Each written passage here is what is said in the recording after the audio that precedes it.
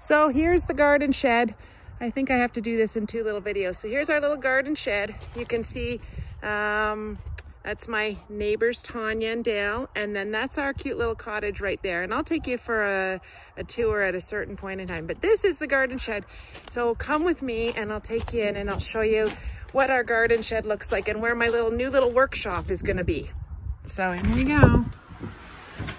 So this is it. It's just a cute little space. We bought a little chair on Facebook Marketplace yesterday. I had the pictures and the tables and the lamps and everything else. There's my little desk where I work. I get to look out into the meadow. As you can see, it's a great little view. We got lots of wildlife that goes by.